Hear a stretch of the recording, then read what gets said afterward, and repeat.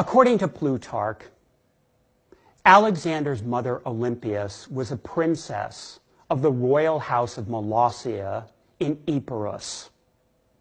Molossus, the man after whom the dynasty was named, was the son of Neoptolemus and Andromache.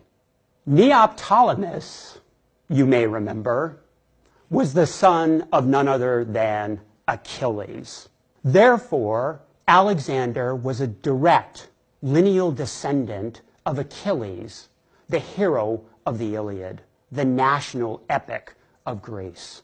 On his father Philip's side, Alexander was a descendant of a man named Coronis, who was a descendant of Heracles.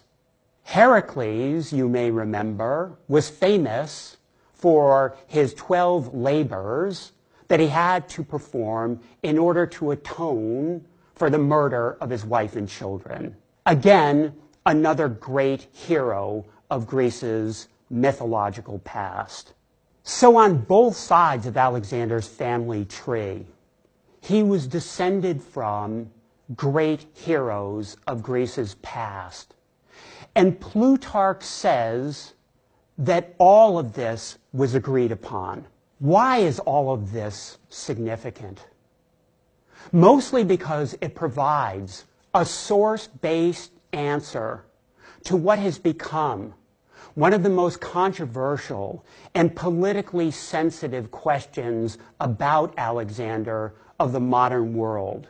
That is, what was his ethnic identity?